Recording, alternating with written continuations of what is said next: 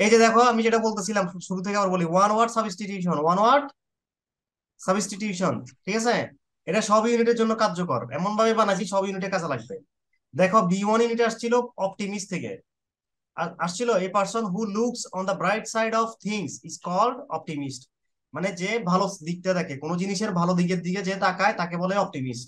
ঠিক আছে, আর যে খারাপ দিকে তাকায় বা মানে হচ্ছে যে যার মধ্যে কনফিডেন্স কম তাকে বলে পেসিমিস্ট, মানে নৈরাশ্যবাদী সে। এই যে ব্যাখ্যা করার মধ্যে লিখে দিছি, ঠিক আছে। তাহলে অপটিমিস্ট আর পেসিমিস্ট এই দুইটা হচ্ছে অ্যান্টোনিম আর কি, একটা অপোজিটের, একটা তার অপোজিট অপোজিট। কিন্তু পরীক্ষা ছিল অপটিমিস্টটা, ঠিক আছে, তো পেসিমিস্টও পরীক্ষা দিতে পারে। এবার হচ্ছে যে 2 নম্বরের যেটা যেটা হচ্ছে যে কি এনসাইক্লোপিডিয়া। এনসাইক্লোপিডিয়া হচ্ছে এমন একটা বই যেটাতে সকল শাখার মানে সব সাবজেক্টের একটা সামারি থাকে। এটা থেকে প্রশ্ন আসছিল ডি ইউনিটে, তুমি দেখো এই যে ডি ইউনিট, এবং সেটা গত বছর আর কি, তোমাদের আগের বেস। আর বি1 এসেছিল কি অপটিমিস্ট থেকে। তার মানে ওয়ান ওয়ার্ড সাবস্টিটিউশন বা এক কথা প্রকাশ দুইটা ইউনিটে দেখলাম আমরা।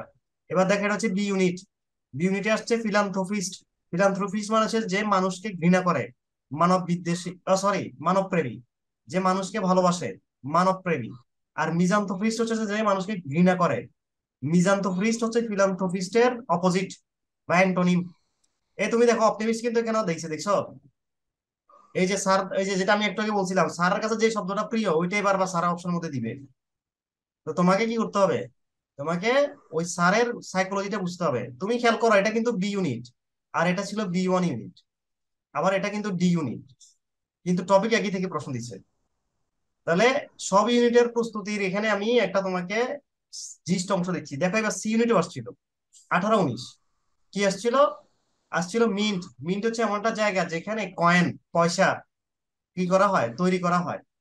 তাহলে a place where money is coin is meant, বা টাকা তৈরি করা হয়, পয়সা তৈরি করা হয়, যেটাই বলো পরীক্ষায় তুমি দেখবা মিন্ট। মিন্ট হচ্ছে যে যেখানে টাকা তৈরি করা হয়, যে জায়গাটাতে টাকা তৈরি করা হয়। সহজ কথা হচ্ছে এটা। যেখানে মোটর গাড়ি রাখা হয় সেটাকে বলে গ্যারেজ। যেখানে বিমান রাখা হয়, এরোপ্লেন রাখা হয়, সেটাকে বলে হাঙ্গার। হ্যাঙ্গার থেকে এই ইউনিটে প্রশ্ন আসছিল, ডি ইউনিট কিংবা বি ইউনিটের প্রশ্ন আসছিল হাঙ্গার থেকে, বলে দিচ্ছি আমি। বি কিংবা ডি ইউনিটের প্রশ্ন আসছিল হাঙ্গার থেকে। তারপরে আর্ট এবং বিভিন্ন সাহিত্য সংক্রান্ত বিষয়গুলি যেখানে থাকে সেটাকে বলে মিউজিয়াম, রাইট? এই যে, তাহলে এগুলো আমরা ওয়ান ওয়ার্ড সাবস্টিটিউশন দেখতেছি কোন জায়গা থেকে আসে। এই ইউনিটে কি আসছে দেখো, এই প্রশ্নটা এই ইউনিটে আসছে 11 সালে, 12 সালে, আর সি ইউনিটে আসছিল 18-19। কোনটা? প্রশ্ন হচ্ছে লেক্সিকোগ্রাফার। লেক্সিকোগ্রাফার কাকে বলে? যে ডিকশনারি লেখে, যে ডিকশনারি লেখে। দ্য পার্সন হু কমপ্লাইজ, কমপ্লাইজ মানে রেডি করা বা তৈরি করা, হু কমপ্লাইজ এ ডিকশনারি ইজ কল্ড লেক্সিকোগ্রাফার। আশা করি বুঝা গেছে। তাহলে এই টপিকটা তোমাকে এই ওয়ান ওয়ার্ড সাবস্টিটিউশন একটা বাদ দেওয়া যাবে না। আমাদের বইয়ে যা আছে খুঁজে খুঁজে একটা একটা করে সব করে ফেলতে হবে, মুখস্থ, একদম মুখস্থ। ঠিক আছে, এই খেয়াল খেয়াল করো, অমনি প্রেজেন্ট, অমনিপটেন্ট, অমনিভাস, অমনিসাইন্ট, অমনিভোরাস, এগুলো, এই পাঁচটা এখানে তুমি পাইছো না? এরকম আরো আছে। সবগুলো থেকে একটা আসবে পরীক্ষায়, মানে আসার সম্ভাবনা প্রবল। দেখো এই ইউনিটে আসছিল। অমনি প্রেজেন্ট মানে যে সব জায়গায় আছে, যেমন আল্লাহ। আল্লাহ সব জায়গায় আছে, সবকিছু দেখেন তিনি। অমনিপটেন্ট হচ্ছে যে সবচেয়ে মানে যিনি পাওয়ারফুল, হ্যাঁ, যিনি মানে কয়েকজনের মধ্যে বা সবচেয়ে পাওয়ারফুল বা একটা গ্রুপের মধ্যে যিনি পাওয়ারফুল, তাকে বলে অমনিপটেন্ট। আর অমনিসাইন্ট, সায়েন্স শব্দটাই এভাবে মনে রাখতে পারো, সায়েন্স, হ্যাঁ, অমনি সায়েন্স এরকম মনে রাখতে পারো। তো সায়েন্স মানে বিজ্ঞান, বিজ্ঞান মানে জ্ঞান। তো যিনি জ্ঞানী বা সবকিছু যিনি জানেন তাকে বলে অমনিসাইন্ট। ঠিক আছে। আর অমনিপটেন্ট মানে পাওয়ারফুল, পটেন্ট দিয়ে পাওয়ারফুল, সাইন দিয়ে সায়েন্স, প্রেজেন্ট মানে যিনি সব জায়গায় আছে, এরকম মনে রাখো। আর অমনিবাস, অমনিবাস হচ্ছে যে এমন একটা বই যেখানে একজন লেখকের সবগুলা বইয়ের সংকলন থাকে। মনে করো রবীন্দ্রনাথ ঠাকুরের সবগুলো বইকে আমি একটা বইতে নিয়ে আসলাম, যত বই আছে সবগুলাকে একটা সিরিজের মধ্যে নিয়ে আসলাম বা একটা বইয়ের মধ্যে নিয়ে আসলাম, তাকে বলে অমনিবাস। এই যে বই থেকে বাস, বই থেকে বাস, এভাবে মনে রাখবা। আমি কিন্তু মনে রাখার কৌশল বলে দিচ্ছি, এইভাবে তোমাকে কেউ বলবে কিনা আমি জানি না। তাহলে আমি যেভাবে মনে রাখি আর কি, সেভাবে তোমাদেরকে বলে দিচ্ছি। আর অমনিভোরাস, বোরাস মানে যে হচ্ছে যে খায়, হ্যাঁ, ভোরাস মানে হচ্ছে যে খায়, যে সব খায় তাকে বলে অমনিভোরাস। এই যেভাবে করে তুমি মনে রাখবা। ওকে, এভাবে নিজের কৌশল নিজে বের করে নিতে হবে। A person unable to pay his date, মানে যে তার ঋণ পরিশোধে ব্যর্থ হয় তাকে বলে ব্যাংক্রাফট। এই যে আছে এখানে, ব্যাংক্রাফট, দেউলিয়া। ঠিক আছে। যিনি নিজের সম্পর্কে লিখেন তাকে বলে অটোবায়োগ্রাফি। যে লেখাটা লেখা হয়েছে আমার নিজের জীবনে যদি আমি লিখি তাহলে সেটা হচ্ছে অটোবায়োগ্রাফি। কার? আমার। ওকে, আরেকটা আছে বিবলিওগ্রাফি। বায়োগ্রাফি তো পাইলা, অটোবায়োগ্রাফি। আরেকটা আছে বিবলিওগ্রাফি। বিবলিওগ্রাফি হচ্ছে যে বইয়ের লিস্ট। দেখবা যে কিছু কিছু বইয়ের পিছনে উনি যে যে বই থেকে রেফারেন্স নিছেন বা উনি যে যে বই ফলো করে বইটা লিখছেন সেই বইগুলোর রেফারেন্স দেওয়া থাকে, তাকে বলে বিবলিওগ্রাফি। যেমন মনে করো আমার কাছে একটা বই আছে, এই বইয়ের মধ্যে বিবলিওগ্রাফি আছে কিনা আমি দেখি। না, এটাতে নাই। দাঁড়াও দেখি আমি। বিবলিওগ্রাফি কি বোঝার জন্য তোমাদেরকে আরেকটা বই দেখাইতে হচ্ছে আর কি, আমাকে বাধ্য হয়ে। দেখিয়ে দিছে কিনা, এই যে দেখো, এই বইটার পেছনে লেখা আছে বিবলিওগ্রাফি, খেয়াল করো। এই যে, মানে উনি কি কি বই দেখছিলেন সেগুলোর এখানে রেফারেন্স দেওয়া আছে। ঠিক আছে, এটা একটা আমার আমার নিজের বইয়ের কিছু, আমার সাবজেক্টিভের। তাহলে উপর দিয়ে লেখা আছে দেখো বিবলিওগ্রাফি। এই যে বিবলিওগ্রাফি মানে বইয়ের লিস্ট। পরীক্ষা এটাও আসছিল সিইউতে, এই জন্য আমি বলে দিলাম। এবার হচ্ছে, আচ্ছা, আমলাতান্ত্রিক জটিলতা মানে ওই যে তুমি সরকারি কাজে গেলে খালি দেরি করে, তোমাকে খালি ঘুরায়, এটাকে বলা হচ্ছে রেড ট্যাপিজম। এটাকে বলে কি? তোমাকে বলো এটাকে কি বলে? এয়ার ক্লিয়ার করো, মাউস এই তোমাদের মাইক্রোফোন অন করো, অন করে বলতে হবে আমার মুখে মুখে। বলো আমলাতান্ত্রিক জটিলতাকে ইংরেজিতে কি বলে? না বললে কিন্তু পারবা না, পরে আমি বলে দিচ্ছি। Red ট্যাপিজম। Red red tapism. ট্যাপিজম। ট্যাপিজম। Aristocracy মানে কি বলো তো? এই যে ওখানে আছে অপশন, অ্যারিস্টোক্রেসি মানে কি বলো? অ্যারিস্টোক্রেসি বানান কিন্তু পরীক্ষা আসবে স্পেলিং এ। অ্যারিস্টোক্রেসি মানে হচ্ছে আভিজাত্য। ডিপ্লোমেসি তো জানো, কূটনীতি। ব্যুরোক্রেসি এটা বানান পরীক্ষা দেয়, বারবার দিবে, সিইউতে দেয়, অন্য বিশ্ববিদ্যালয় দিবে। ব্যুরোক্রেসি মানে আমলাতন্ত্র। ব্যুরোক্রেসি মানে কি বলো তো? আমলাতন্ত্র। ওকে, আমার মুখে মুখে বলতে হবে, আমি যেভাবে বলবো ওইভাবে, নাহলে কিন্তু চান্স পাবো না, আমি বলে দিচ্ছি। মিজান্তোফ্রিস্ট, এই যে একটু আগে পাইছিলাম, এটা এই ইউনিটে দিছিল। মিজান্তোফ্রিস্ট পার্সন, হ্যাঁ এখানে দেখো এই প্রশ্ন। আর ওখানে ডি ইউনিটে পাইছি মিজান্তোফ্রিস্ট, খেয়াল করো ডি না বিতে, এই যে, এই দেখো, বিতে মিজান্তোফ্রিস্ট পাইছো নি? এখানে দিছে অপশনে, বুঝতে পারছো এখানে কিসে দিছে? অপশনে। বি ইউনিট 2021 সালে। হ্যাঁ, আর এই ইউনিট 2014 সালে দিছিল প্রশ্নের মধ্যে। লিখছে মিজান্তোফ্রিস্ট is a person who hates mankind, যিনি মানুষকে ঘৃণা করে, সে হচ্ছে মিজান্থোফ্রিস্ট। আর যে মানুষকে ভালোবাসে, ভালোবাসার কথা এখানে আছে, এই যে লাভস ম্যানকাইন্ড, সেটা হবে ফিলান্থ্রোপিস্ট। ফিলান্থ্রপিস্ট। কি হবে? ফিলান্থ্রোপিস্ট। বলো, যিনি মানুষকে ভালোবাসে, ফিলান্থ্রপিস্ট। যিনি মানুষকে ঘৃণা করে, মিজান সোফিস্ট। মৃগান্ত্র। ওকে, ঠিক আছে। এবার লিখ আছে এ teller works in a. Teller মানে কি? টেলার হচ্ছে এমন একজন ব্যাংকের কর্মী দর্জি। যিনি টাকা দেন, এই যে মানুষকে টাকা প্রদান করেন। তাহলে তিনি কোথায় চাকরি করে? ব্যাংকে চাকরি করে। এই খেয়াল করো, এটা ডি ইউনিটে আসছে, ইউডি ইউনিটে। খেয়াল করছো? জি। তো, এবং 21 সালে, গত বছর। এবার আসছে বি ইউনিটে 21 সালে আরেকটা আসছে, ড্র ম্যাপ, যিনি ম্যাপ আঁকেন। যিনি ম্যাপ আঁকেন তাকে বলে কার্টোগ্রাফার। কি বলে বলো তো? কার্টোগ্রাফ। কার্টোগ্রাফার। যিনি ডিকশনারি লেখে তাই কার্টোগ্রাফার। কি বলে? লেক্সিকোগ্রাফার। কি বলে? লেক্সিওগ্রাফার। লেক্সিকোগ্রাফার। লেক্সিকোগ্রাফার। যিনি যিনি মাটি সংক্রান্ত বা ভূবিজ্ঞান নিয়ে আলোচনা করেন তাকে বলে জিওলজিস্ট। কি বলে?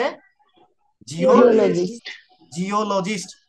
যিনি কোন এক নির্দিষ্ট বিষয়ে নিপুণ, মানে নির্দিষ্ট স্থান সম্পর্কে, নির্দিষ্ট জায়গা সম্পর্কে, মনে করো আমি কক্সবাজার সম্পর্কে সব আইডিয়া দিতে পারবো তোমাকে একদম নিপুণ ভাবে, তাহলে আমাকে বলা হয় টপোগ্রাফার। কি বলবে? টপোগ্রাফার। টপোগ্রাফার। গ্রাফার। কার্টোগ্রাফার হচ্ছে যে মানচিত্র যিনি আঁকেন। মানচিত্র, কার্টো, কার্টো দিয়ে তুমি, আর গ্রাফার মানুষের চিত্র আর কি, কার্টো মানে আসলে ম্যাপ, মানুষের ম্যাপ আঁকেন যিনি। বুঝা গেছে? এবার খেয়াল করো, এটা ডি ইউনিটে একটা প্রশ্ন মানচিত্রকার। আসছিল, ইর্গোফোবিয়া। এই ফোবিয়া সব জানতে হবে, মানে ফোবিয়া মানে আসলে এক ধরনের রোগ।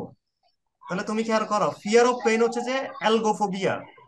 ফিয়ার অফ ফেলিওর হচ্ছে কি আইটোচি, না সরি এটা আহ এ কি হবে এটা? এটোচি ফোবিয়া হবে, ইটোচোফিলিয়া। হ্যাঁ। তারপর ফিয়ার অফ বুকস, বিবলিওফোবিয়া। মানে যত ধরনের ফোবিয়া সব তোমাকে জানতে হবে। এখানে কি আসছিল? এরগোফোবিয়া, হ্যাঁ, বা ইর্গোফোবিয়া, এটা হচ্ছে কাজের ভয়। Fear of work, fear of, fear of, বলো ফিয়ার অফ ওয়ার্ক। ওয়ার্ক, এটা কি বলে?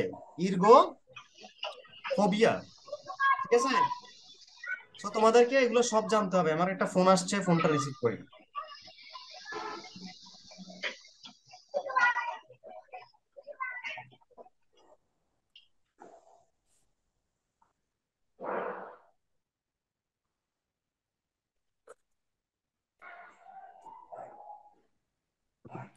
আবু আচ্ছা, এখানে দেখো, এখানে ওয়ান ওয়ার্ড সাবস্টিটিউশন যা যা পরীক্ষায় আসে সব দিয়ে দিছি আমি এখানে।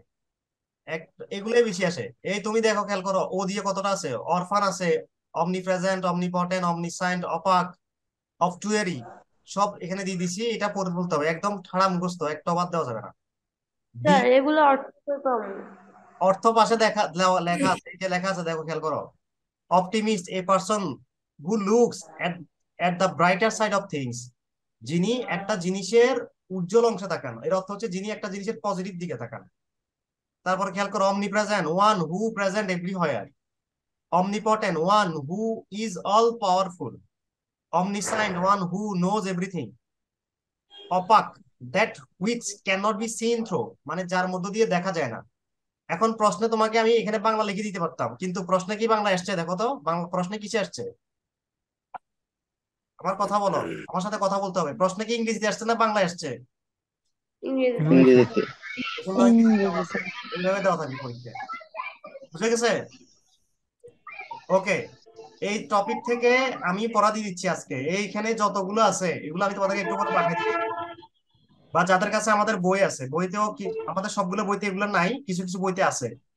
তো এগুলো কি করতে হবে, একদম ঠাড়া মুখস্থ করে ফেলতে হবে, এবং আগামী দিন আমাকে বলতে হবে।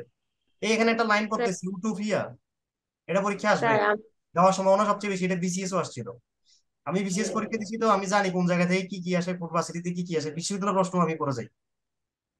দেখো, উটুপি হচ্ছে এমন একটা জায়গা, এটা একটা কাল্পনিক জায়গা, যে জায়গায় কোনো ধরনের ভেজাল নাই, বিশৃঙ্খলা নাই, সব সঠিক, মানে সব ভালো, স্যার খারাপ কিছু নাই। খারাপ কিছু নাই যে জায়গাটাতে, ওরকম একটা কাল্পনিক জায়গাকে কি বলো বলো তো? উটোপিয়া। হ্যাঁ, আবার বলো কি? ঠিক ইউটোপিয়া। আছে। হ্যাঁ, এটা ইউটিউব। কিসের জায়গা? An imaginary perfect social and আচ্ছা, political যারা system. পারিবারিক ভাবে কথা বলতেছো পরিবারের অন্যান্য মেম্বারদের সাথে, তাদেরকে আমি বলবো পরিবারের সাথে কথা না বলে আমার সাথে কথা বলার জন্য। বলো তো উটুপিয়া কি?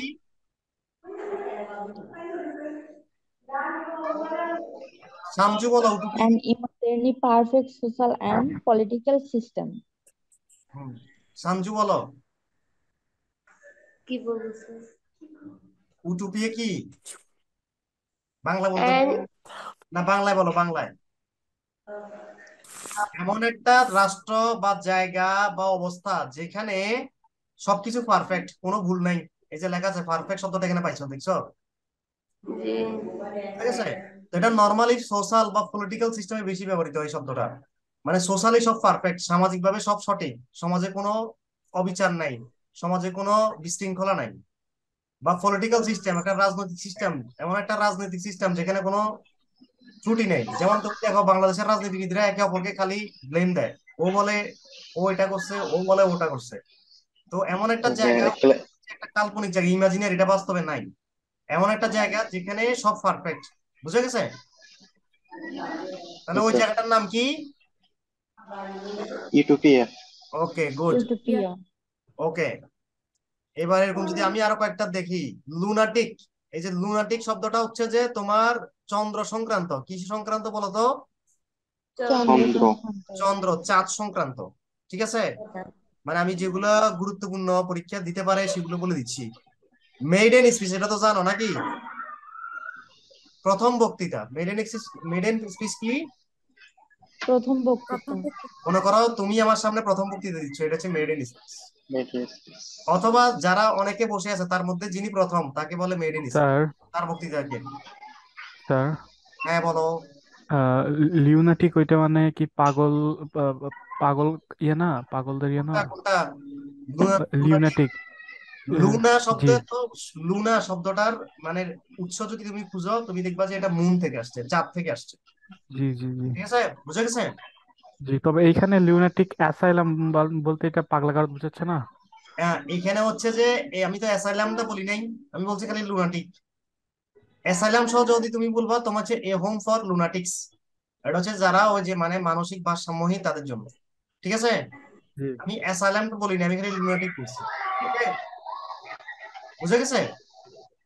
ওকে, এবার হচ্ছে যে তোমার আহ উম, আমার এই যে যে প্লাজিয়ারিজম, এটা এই সাম্প্রতিক সময় গুরুত্বপূর্ণ হয়ে গেছে এই শব্দটা। প্লাজিয়ারিজম বলো তো কি? প্লাজিয়ারিজম আমার সাথে সাথে বলতে হবে, কি বলছি আমি? প্লাজিয়ারিজম। প্লাজিয়ারিজম বা প্লাজিয়ারিজম Plagiarism. যেভাবে বলো সমস্যা নাই। এটার অর্থ হচ্ছে একজনের লেখাকে আরেকজনের চুরি করে কপি করা, নকল করা।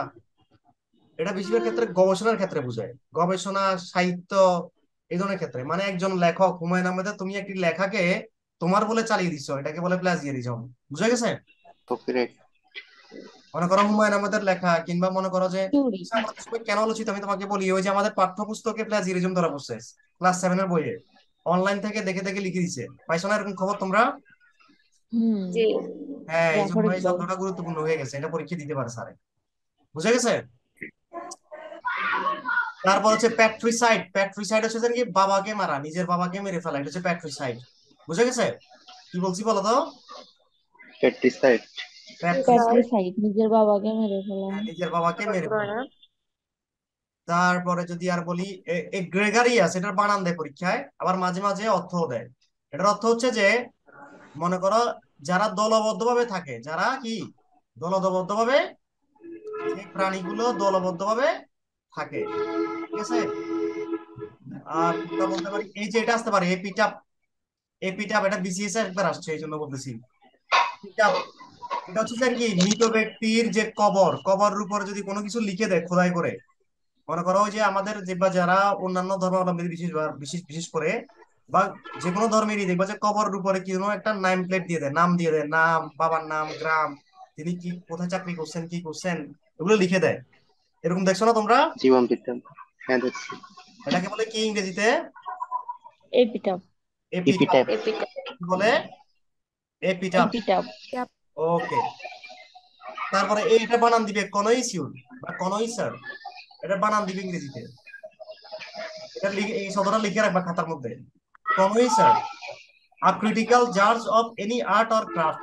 এটা আর্ট এবং ক্রাফটের শুধুমাত্র, মানে আমরা কোনো কিছু আঁকলে বা ড্র করলে, কিংবা কোনো একটা মানে আর্ট, আর্ট এন্ড ক্রাফট সংক্রান্ত যে বিষয়গুলো আছে সেগুলোর উপর একটা ক্রিটিক্যাল জাজ। ক্রিটিক্যাল মানে হচ্ছে ইয়া করা, নিন্দা করা, কিংবা সেটাকে খারাপ বলা আর কি। আমার কথা কি বুঝেছে? কথা বলতে হবে আমার সাথে।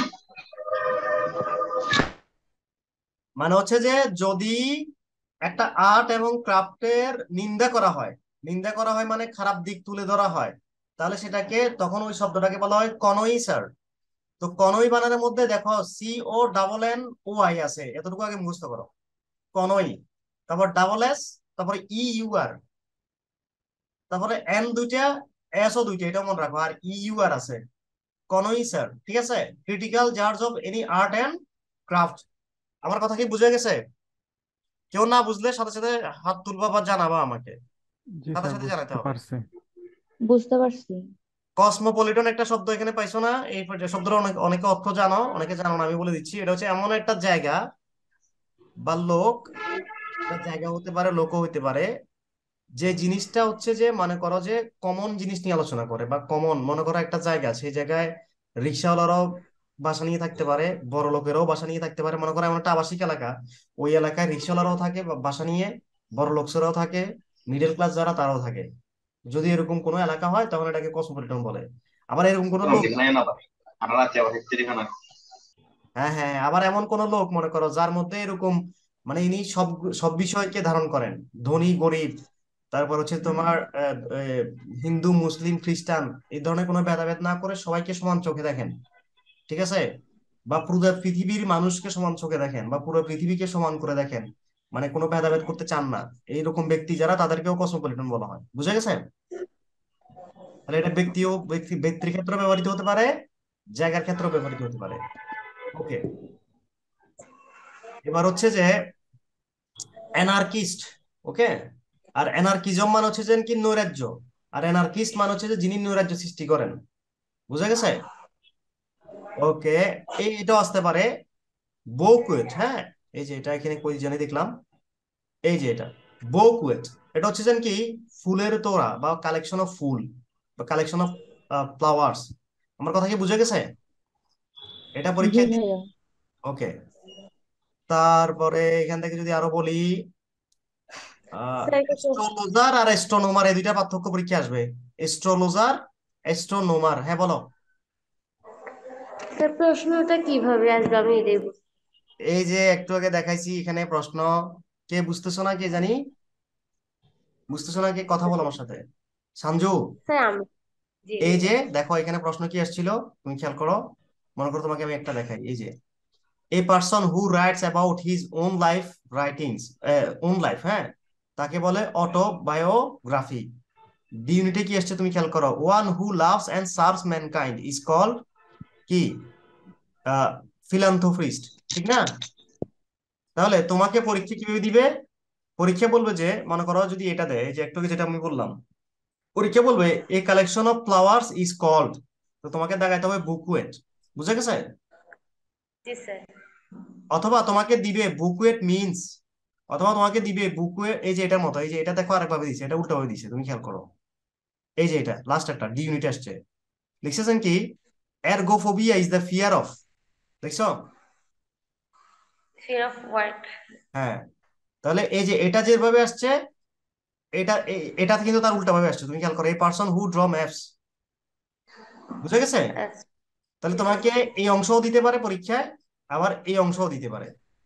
তো মানে তুমি এই দুটোটা জন্য মুখস্থ করা দুইটাই মুখস্থ একদম, মানে তো আমি যেভাবে বলতেছি, আমি কিভাবে বলতেছি দেখছো, আমি কিন্তু একটা জিনিসকে ব্যাখ্যা করে করে বলতেছি, আমি একদম বইতে যেটা আছে হুবহু এটাও বলতেছি না, আমি ব্যাখ্যা করে করে বলতেছি। এইভাবে বললে যেটা হয়, তোমাকে ওই প্রশ্ন, এই মানে শব্দ দেখ আর এটা দেখ, ব্যাখ্যা দেখ, তুমি যে যে যে পাশেই দেখ তুমি পারবা, বুঝে গেছে? জি স্যার এই যে আমি পড়লাম কি কসমোপলিটন কি, তোমাকে বুঝে দিচ্ছি না যে এখানে এই রিক্সাওয়ালাও থাকতে পারে, ভ্যানওয়ালাও থাকতে পারে, যিনি শ্রমিক তিনিও থাকতে পারে, কৃষকও থাকতে পারবে, সর্বজনীন হয়ে গেল। এটা সার্বজনীন হয়ে গেছে। তাহলে তুমি এবারে বুঝলে এটা বুঝে যাবা, এটা তখন বুঝবা যে তুমি কসমোপলিটন। আবার একজন লোক যিনি সব কিছুকে সমান করে দেখে, এই যে লিখছে a person who regards whole world in his country, ঠিক আছে? মানে মনে করো যে এমন একটি লোক যে তার দেশে সব দেশের মানুষকে সম্মান করে, বা সব দেশের মানুষ থাকতে পারবে এরকম চিন্তা করে, ঠিক আছে?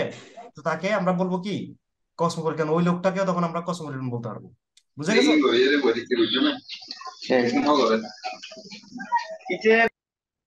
আচ্ছা, যাদের বাসায় এই যে আশেপাশে কথা হয় তারা একটু মিউট করে রাখবা, আর যার বাসায় কথা নেই তারা, আবার তোমার বাসায় যদি কথা বন্ধ হয়ে যায় তখন আবার আনমিউট করে কথা বলবা, ওকে? তাহলে এখানে কিন্তু সবগুলো দেওয়া আছে। আরেকটা এই যে এখান দিয়ে আমি দুইটা শব্দ পাইছিলাম, বলবো বলছিলাম, এই দুইটা পরীক্ষা দেয়, একটা হচ্ছে কি অ্যাস্ট্রোলজার, একটা হচ্ছে সরি অ্যাস্ট্রোনোমার। দুইটা দেখতে একই রকম, কনফিউজ হয়ে যাবে পরীক্ষায়। পরীক্ষায় একটা দিলে অপশনের মধ্যে দুইটাই থাকবে। মনে করো পরীক্ষায় এই লাইনটা দিল, পরীক্ষা কোনটা দিল, মনে করো, সরি এখানে আমি একটু ডিস্টার্ব দিচ্ছে, দাঁড়াও। হ্যাঁ, মনে করো পরীক্ষা দিল a person who study stars planets and sir আদার এখানে দেখা হেভেনলি যাচ্ছে না স্যার। বডিজ, দেখা যাচ্ছে না? স্যার এখানে দেখা যাচ্ছে না। স্যারের ছবিটা জুম হয়ে গেছে বেশি। এখন দেখা যাবে, দাঁড়াও। এখন না স্যার, এখন একটু স্যার আমাদের টাইম ঠিক লাগবে, আছে জুম তো। হয়ে আছে এখন। একটু টাইম লাগবে, তোমার ওখানে একটু টাইম লাগবে, তুমি ওয়েট করো একটু। তোমার মোবাইলের একটু মানে স্লো করতেছে না, ইন্টারনেট মনে হয় স্লো। তাহলে দেখো খেয়াল করো, অ্যাস্ট্রোনমার লেখা আছে যে a person who study stars planets and other heavenly body. Heavenly body মানে হচ্ছে যে মানে মহাকাশে যে বস্তুগুলো থাকে তাদেরগুলো নিয়ে স্টাডি করে, তাকে বলে অ্যাস্ট্রোনমার। এখন তোমাকে এটা দিয়ে পরীক্ষা, এটা দিয়ে অপশনের মধ্যে এতে দিবে হচ্ছে অ্যাস্ট্রোলজার, তুমি দেখে এটা টাকা দিবে ভুলে, আর বিতে দিবে অ্যাস্ট্রোনমার। আমার কথা কি বুঝে গেছে? আমি কি বলছি বুঝে গেছে আমার কথা? জি স্যার ভাই পরীক্ষায় এই আরেকবার লাইনটা একটু দিবে, এই রিপিট করলে লাইনটা ভালো হতো। পরীক্ষায় আমি যে লাইনটা দেখায় রাখছি এখন, এই লাইনটা দিবে, দিয়ে অপশন শুরুর একদম এক নাম্বার অপশনে দিবে এটা অ্যাস্ট্রোলজার, অ্যাস্ট্রোনমার দিবে না। বি নাম্বারে গিয়ে দিবে অ্যাস্ট্রোনমার, বা সি নাম্বারে গিয়ে অ্যাস্ট্রোনমার দিবে, বুঝে গেছে? তাহলে দেখেই সাথে সাথে দাগানো যাবে না, একটু চিন্তা করতে হবে। এই জন্য বলি যে আমি বারবার বারবার বারবার প্র্যাকটিস করতে হবে, যেটা আমি শুরুতে বলছি। তো অ্যাস্ট্রোনমার হচ্ছে যে তারা যারা মহাকাশে তারা, সূর্য, চন্দ্র, গ্রহ, বা আরো যারা যে যে বস্তুগুলো আছে সেগুলো নিয়ে যারা স্টাডি করে তাদেরকে অ্যাস্ট্রোনমার বলে। আর অ্যাস্ট্রোলজার হচ্ছে যে যিনি কোনো একটা বিষয় নিয়ে ভবিষ্যৎবাণী করে, অ্যাস্ট্রোলজার তারা হচ্ছে। হ্যাঁ, মনে করো চন্দ্র, সূর্য, গ্রহ, তারা, নক্ষত্র এগুলোর অবস্থা বুঝে তিনি কি করতে পারেন, কোনো কিছু নিয়ে প্রিডিকশন করতে পারে, মানে ভবিষ্যৎবাণী করেন। ওই যে যেটাকে আমরা জ্যোতিষী বলি, এই জ্যোতিষী হচ্ছে অ্যাস্ট্রোলজার, জ্যোতিষীরা হচ্ছে অ্যাস্ট্রোলজার। আর যারা চন্দ্র সূর্য গ্রহ নক্ষত্র ইত্যাদি নিয়ে পড়ালেখা করেন, গবেষণা করেন, লেখালেখি করেন, তাদেরকে বলে অ্যাস্ট্রোনমার। যেমন মনে করো নেইল আর্মস্ট্রং, তিনি চাঁদে গিয়েছিলেন, তাহলে সে হচ্ছে একটা অ্যাস্ট্রোনমার। আর মনে করো একজন অ্যাস্ট্রোলজার, মনে করো তোমার ওই ঢাকা ফার্ম গেটে বসে বসে একজন লোকে তোমার হাত দেখে বলতেছে আপনার এটা হবে, আপনার ওইটা হবে, উনি হচ্ছে অ্যাস্ট্রোলজার। উনি আসলে অ্যাস্ট্রোলজার না, নকল অ্যাস্ট্রোলজার আর কি। অ্যাস্ট্রোলজার কি বোঝা গেছে? জি ভাইয়া। তাহলে জি অ্যাস্ট্রোলজার আর বুঝেছি। অ্যাস্ট্রোনমার মধ্যে কি সমস্যা হবে? সমস্যা আশা না করি স্যার। হবে না। হবে না। ওকে, তাহলে এভাবে আমি কিভাবে পড়াচ্ছি, তুমি কি খেয়াল করছো এটা জিনিসটা? আমি জি কিন্তু স্যার। তোমাকে পার্থক্য ধরে দিচ্ছি, কোন শব্দের সাথে কোন শব্দের পার্থক্য কোন জায়গায়। ঠিক আছে, তোমাকে এভাবে প্রতিটা শব্দ পড়তে হবে, একটা বাদ দেওয়া যাবে না। ওকে, ওয়ান ওয়ার্ড সাবস্টিটিউশন শেষ হলো। এবারে আমরা যাব, আজকে আমরা গ্রামাটিক্যাল রুলস এর মধ্যে প্যারালেলিজম নামে একটা টপিক আছে, এই টপিকটা দেখবো। না, টপিকের নাম বলো তো কি? প্যারালিজম। এই টপিক প্যারালিজম। সম্পর্কে কে কি জানো আমাকে একটা একটু করে বলবা। স্যার প্যারালিজম মানে কি স্যার? হ্যাঁ, বলতেছি। এটার নাম আর কি, এটা মূলত হচ্ছে একটা নাম। এই নামে কোনো টপিক গ্রামারে নাই, মানে ইংলিশ গ্রামারের কোনো বইতে তুমি এটা পাবা না, এই নামে কোনো টপিক নাই, কিন্তু এটাকে আমরা নাম দেই আর কি, জোর করে।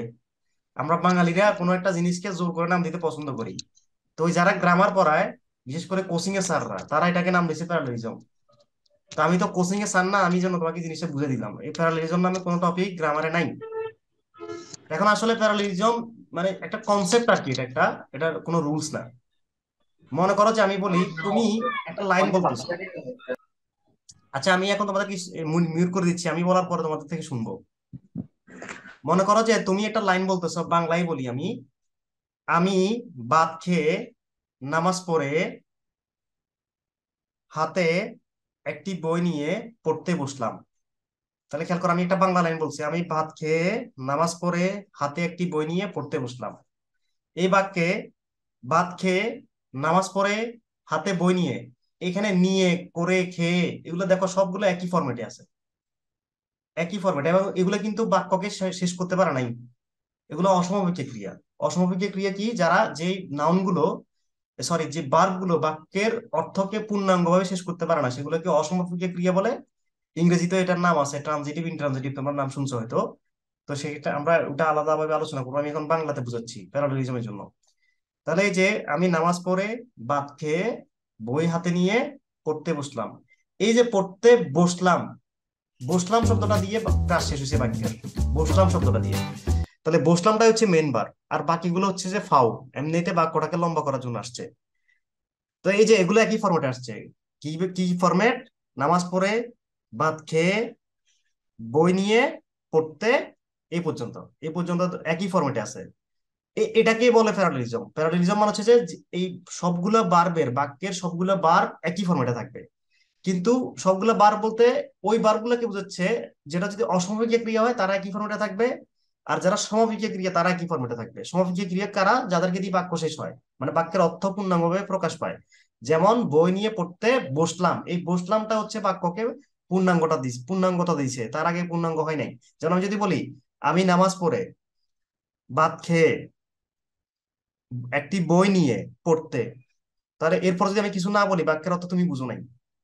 এরপরে তুমি বাক্যটা আর বুঝো নাই, কেন বুঝো নাই? আমি বসলাম শব্দটা যদি না বলি তুমি বুঝবে না, আর বাক্যটার অর্থ পূর্ণাঙ্গ হবে না।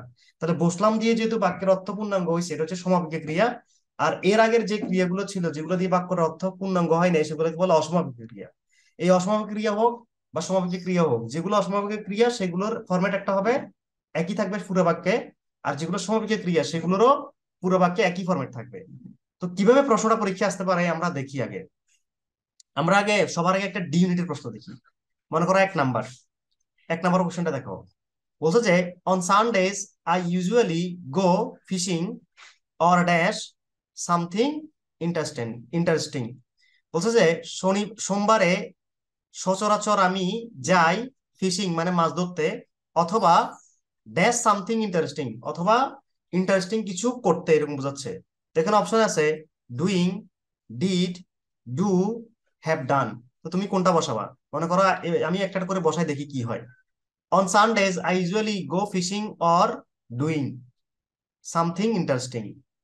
আবার হতে পারে on Sundays I usually go fishing or did something interesting or have done something interesting or do something interesting. অনেকে ডু দেখাইতে পারে, অর ডু সামথিং ইন্টারেস্টিং। এটা মিলে সুন্দর করে মিলতেছে, কিন্তু উত্তর এটা হবে না।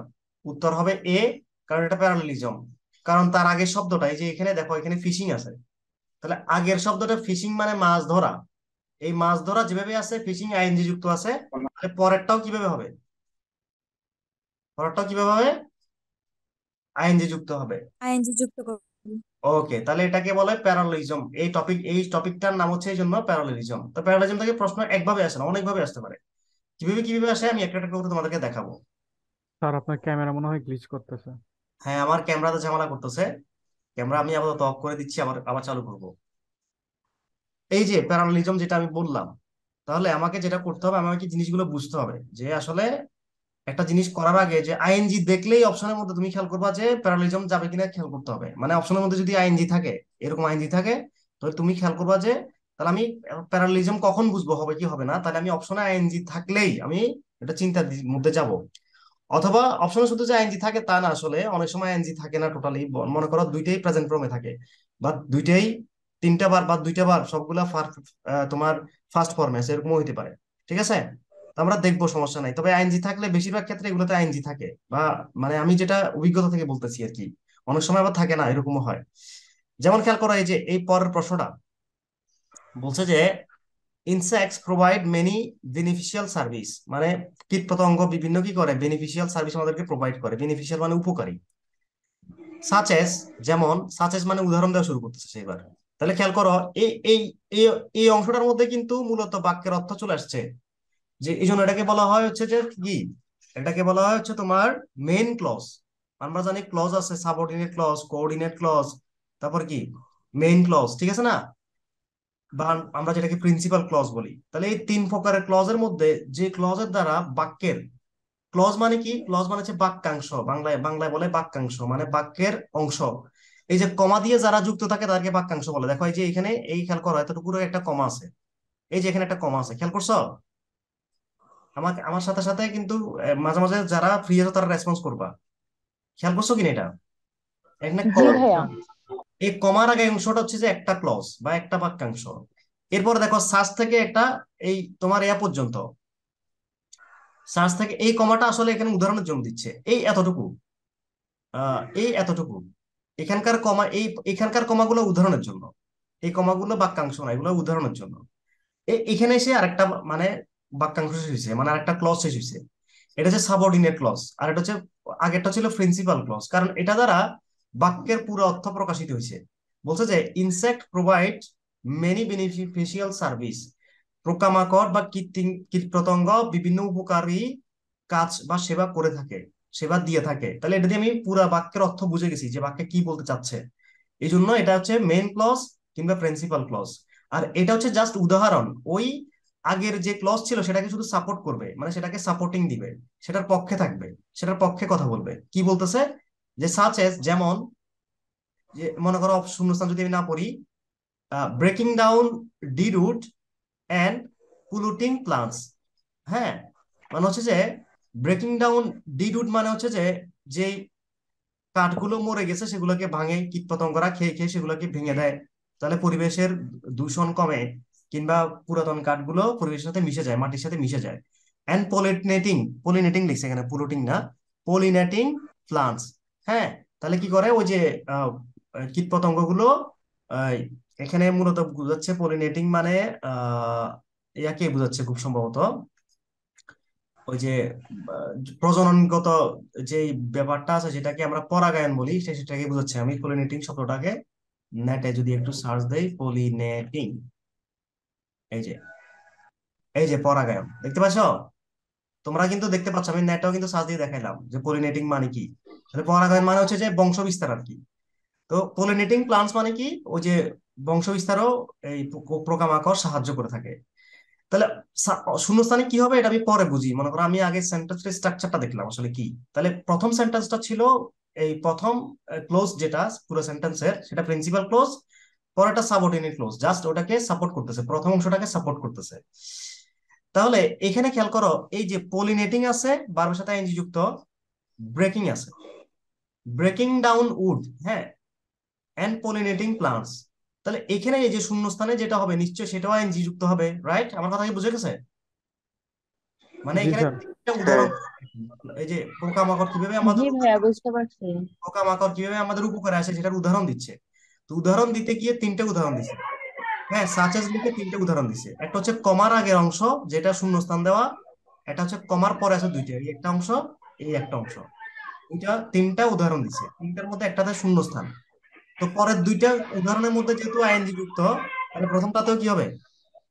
আইএনজি যুক্ত। তাহলে আমি আইএনজি যুক্তটা খুঁজে নিব। কন্টিনিউ, এই যে এখানে আছে কন্ডিশনিং দ্য সয়েল, কন্ডিশন মানে মাটির উর্বরতা বৃদ্ধি করে, এটা বোঝাচ্ছে এখানে, বা মাটির গুণাগুণ বৃদ্ধি করে। তাহলে খেয়াল করো এখানেও আমি আইএনজি দিতে হচ্ছে। তাহলে এই যে আমি যদি জাস্ট সেন্টেন্সের স্ট্রাকচার বুঝতে পারি, সেন্টেন্স কি চাচ্ছে সেটা আমি বুঝতে পারি, তাহলে আমি কিন্তু আনসার করে ফেলতে পারবো। আমাকে আমি যে মানে ইন্টারমিডিয়েটের যে জ্ঞান শিখছি, আমি ইন্টারমিডিয়েট পর্যন্ত যে ইংলিশ শিখছি সেটা দিয়ে সম্ভব। এখানে আহামরি কঠিন কিছু নাই, একবারে কঠিন বা মনে করো যে পারবো না এরকম কিছু নাই। তোমাকে এই যে আমি যেরকম করে প্রশ্ন অ্যানালাইসিস করতেছি, এরকম 500 প্রশ্ন যদি তুমি অ্যানালাইসিস করতে পারো ইংরেজি, তাহলে দেখবা তুমি পড়াগুলো ইজিলি পারবা, তোমাকে কেউ কিছু বলা লাগবে না, কোনো গ্রামার রুলস, তারপরে মুখস্থ করা এগুলা, মুখস্থ শুধু ভোকাবুলারি করা লাগবে, ভোকাবুলারি, ওয়ান ওয়ার্ড সাবস্টিটিউশন, শব্দ শব্দকে মুখস্থ করা লাগবে। আর গ্রামার রুলস গুলো হচ্ছে যে মাথার মধ্যে ঢুকাইতে হবে চিন্তা করে করে, তাহলে দেখবা অটো পারবা।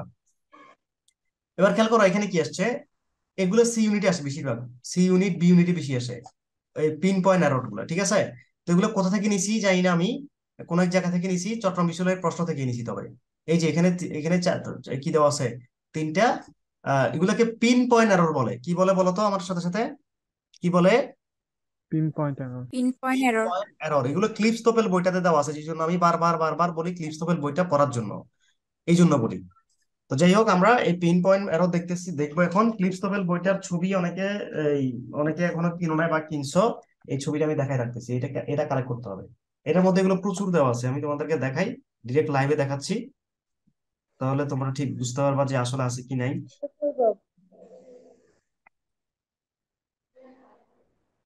এই যে খেয়াল করো, খেয়াল করো, আছে এখানে। এখান থেকে স্যাররা হুবহু দিয়ে দেয়, এটা বলে দিচ্ছি আমি, কেন দেয় আমি জানি না, হুবহু দিয়ে দেয়, এটা একটা ফাঁস করে দিচ্ছি আমি তোমাদেরকে। তাহলে এটা এই বইটা পড়তে হবে, এই বইটা থেকে এগুলো একদম সবগুলো প্র্যাকটিস করে যেতে হবে। এই যে এখানে অনেকগুলো আছে, ঠিক আছে? বইটা কই? ভাইয়া কত পেজ? পেজ অনেক, কিন্তু সব পড়া লাগবে না, পড়তে হবে টেস্ট গুলো, প্র্যাকটিস না না, টেস্ট। আপনি হ্যাঁ। যেখানে দেখাচ্ছেন ওটা কত পেজ আমি সেটা বলছি। ও আচ্ছা, এটা হচ্ছে যে তোমাদেরকে আমি সিস্টেম আছে একটা দিব, কিভাবে দিব আমি চিন্তা করে দেখবো, এটা কি আসলে পিডিএফ দিব না প্রিন্ট করে দিব, আমি চিন্তা করে তোমাদেরকে জানাবো। আর একটা বিষয় হচ্ছে এটা এটা সামনে আমাদের বইতে ধীরে ধীরে অ্যাড হবে এগুলা, এই জন্য এগুলো রেডি করতেছি, বুঝা গেছে? আর তোমরা যারা আমার কাছে পড়তেছো তারা তার আগে পেয়ে যাবা, বইতে আসার আগে তোমরা পেয়ে যাবা, ঠিক আছে? আমার কথা কি বুঝা গেছে? ওকে। জি। আর সে এইগুলো বইটা কি? এই যে এখানে যে এগুলো দিলাম আমি, এগুলো আমাদের আসলে ওই যে প্রশ্ন ব্যাংক আছে না আমাদের বইয়ের, এই প্রশ্ন ব্যাংক থেকে বিভিন্ন ইউনিটের থেকে নিয়ে নিয়ে আমি দিছি এখানে। আমাদের একজনে মনে হয় জয়েন হয়ে গেছিল, চলে গেছিল, আবার জয়েন হয়েছে, নতুন কাউকে দেখতে পাচ্ছি না, নতুন একজন একটু আগে ছিল তাকে এখন আবার দেখতেছি না, মানে তার সাথে আমার কথা বলা বাকি আছে, তো সেই জন্য।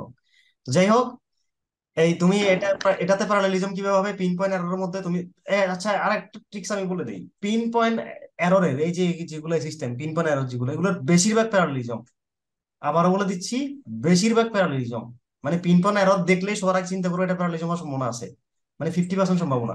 আমার কথা কি বুঝে গেছে? আমার কথা কি বুঝতে পারছো তোমরা? জি স্যার।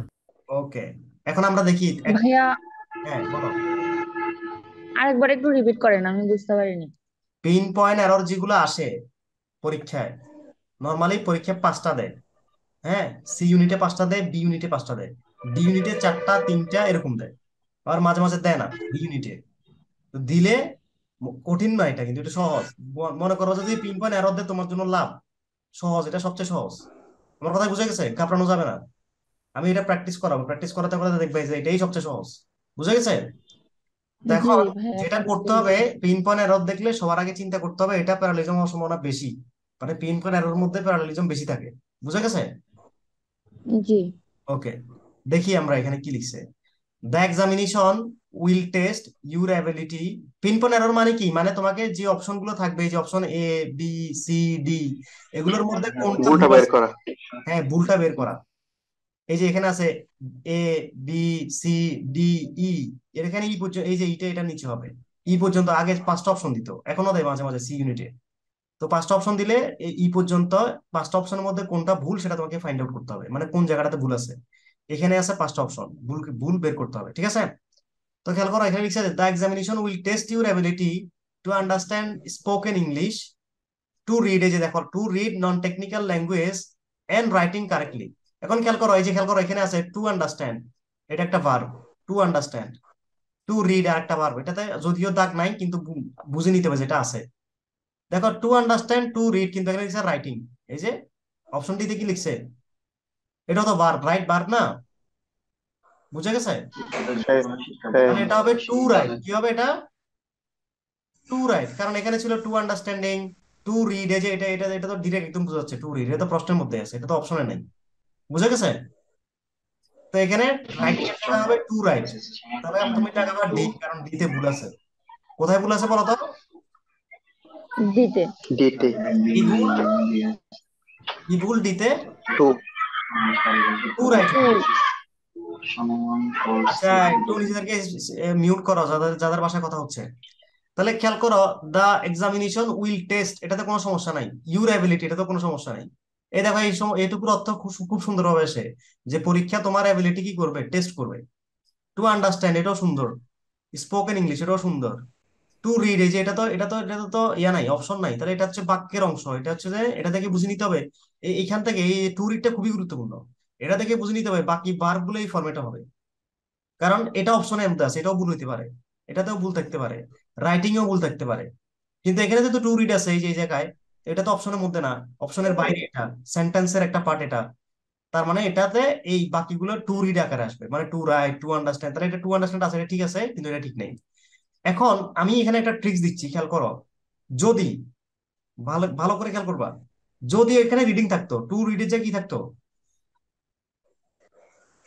আমার কথা বুঝো, যদি রিডিং থাকতো তাহলে সঠিক উত্তর, তাহলে কোনটা দেখাইতে বলো তো?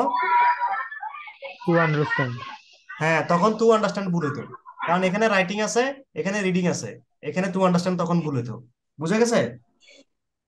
জি কেউ বুঝো না এরকম কিছু আছে কিনা দেখো। স্যার আমি বুঝিনি। এই যে এখানে এখানে যদি টু রিডিং এর জায়গায় রাইটিং থাকতো, টু রিডের জায়গায় রাইটিং থাকলে এটা হচ্ছে সেন্টেন্সের মেইন পার্ট, এটা এটা কিন্তু অপশনের ভিতরে নাই। বুঝে গেছে? এই যেমন দা এক্সামিনেশন শব্দটা কি অপশনের ভিতরে আছে? না। নাই। এই যে এই অপশনের উইল টেস্ট অপশনের ভিতরে, টু আন্ডারস্ট্যান্ড অপশনের ভিতরে, স্পোকেন ইংলিশ অপশনের ভিতরে, রাইটিং অপশনের ভিতরে। তো অপশনের ভিতরে যারা আছে তাদের মধ্যে তো কেউ একজন ভুল, ঠিক না? হ্যাঁ। তো কে ভুল সেটা তো আমি জানি না, কিন্তু এই যে দা এক্সামিনেশন তো ভুল না, এটা তো বাক্যের অংশ। To read non technical language and, এটা তো বাক্যের অংশ, এটা তো ভুল আছে? এই অংশটাতে কি কোনো ভুল আছে? না, ভুল নেই। ভুল নাই। তো যেহেতু ভুল নাই, তাহলে এই টু রিডের জায়গায় যদি এখানে রাইটিং থাকতো, তাহলে বাক্যের পুরো সবগুলোতে আইএনজি যুক্ত হবে, মানে তখন এই যে এটার কারেক্ট হতো। তখন এখানে যদি রিডের জায়গায় রাইটিং থাকতো, রিডের জায়গায় রাইটিং থাকতো, তাহলে এই রাইটিং, সরি, রিডের জায়গায় রিডিং থাকতো, রিডের জায়গায় যদি রিডিং থাকতো তাহলে রাইটিংটা কারেক্ট হতো, আর এটা ভুল হতো। বুঝে গেছে? সামজু, বুঝছো তুমি? বুঝছি স্যার। একজন আছে বুঝে নাই, সে কথা বলতে হবে। যে বুঝো নাই সে কথা বলো। আমি বলতে চাচ্ছিলাম এই টু রিডের জায়গায় রিডিং হলে, রিডিং হলে এটা যেহেতু বাক্যের মেন পার্ট, তাহলে এই রাইটিংটা সঠিক থাকতো, এবং এই টু আন্ডারস্ট্যান্ডটা তখন ভুল হইতো, তখন এটা দাগানো লাগতো। আমার কথা ক্লিয়ার? জি স্যার। এই যে কে জানি বলছিল ক্লিয়ার না, সে কই? সঞ্জু তুমি বলছিলে এটা, না কে, না জাইমা বলছিলা? কথা একদিনের ক্লাসে যদি তোমরা এরকম দুর্বল হয়ে যাও তাহলে কেমনে হবে? কথা বলতেছো না। আমি কিন্তু সন্ধ্যার আগে শেষ করে দিব ক্লাস, একটু পরে শেষ করে দিব, শেষ টপিক আজকে। আচ্ছা, আশা করি এটা তোমরা বুঝছো। আরো জি সামনে আরো স্যার। আরো আসবে, এটা আস্তে আস্তে আস্তে শিখবা। এই যে আরো একটা আসছে নিচে, the leaves of ইউকা R usually point shift and narrow with সোলাইক or ফাইব্রাসাস ads. এখন এখানে যে জিনিসটা হবে খেয়াল করো, the leaves of the ইউকা R usually point shift and narrow with সলাইক or ফাইব্রাসাস ads. এখানে এই যে ফাইব্রাসাস, ন্যারো, এগুলো ভার্ব। কিন্তু তোমার আহ, যদি আমরা খেয়াল করি, উম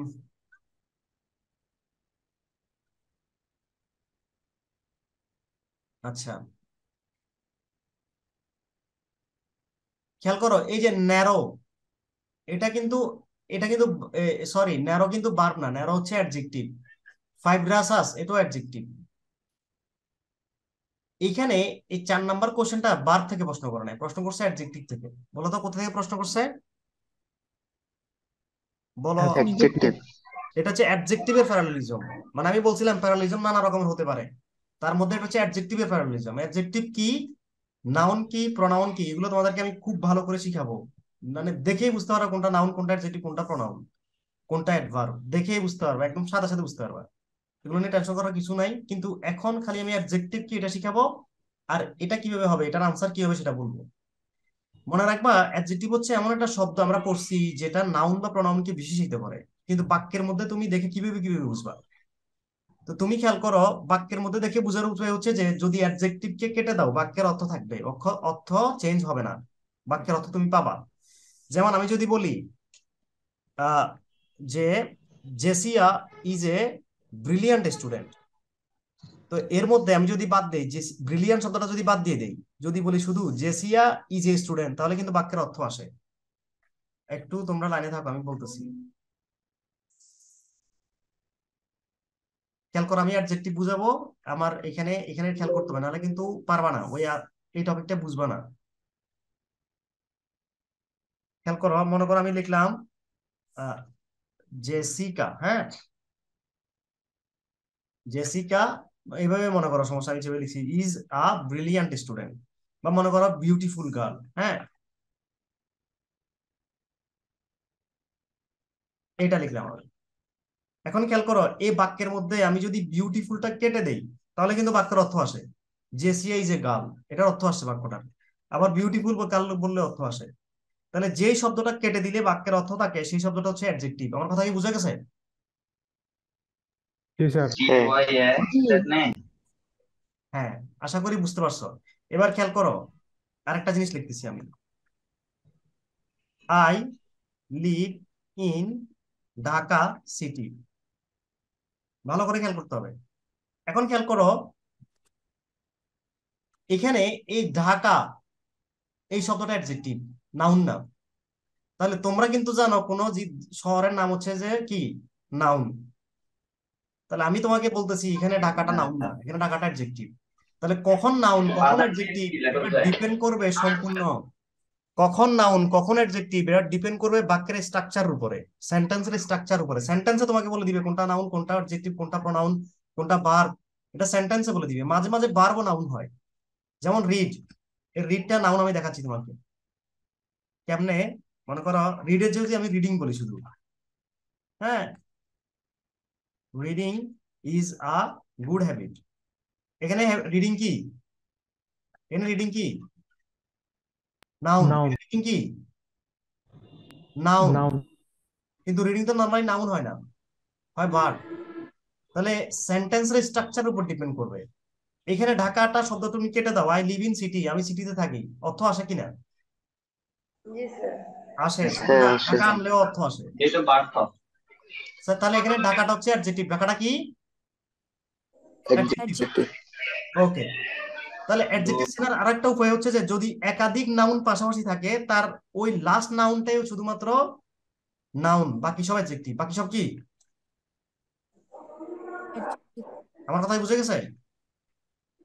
जी খেয়াল सर। করো, দেখো খেয়াল করো, খেয়াল আমি বলতেছি। 1 নম্বর বাক্যটা দেখো, লিখছি যে Jessica is a ton beautiful girl, অথবা বিউটি টল না লিখে মনে করো আমি যদি বলি আর কি বলতে পারি, আচ্ছা মনে করো আরেকটা বলি,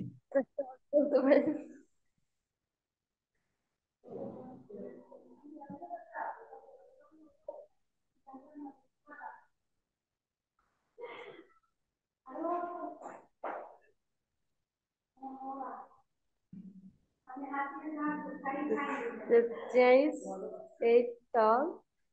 দিস চেয়ার ইজ টল না, মনে করো আরেকটা কিছু বলি, this chair is green, green টল। তারপরে বললাম মনে করো যে গাছের নাম বলতো, একটা গাছের নাম, কি গাছের নাম দেওয়া যায়? সেগুন Mango কি? tree.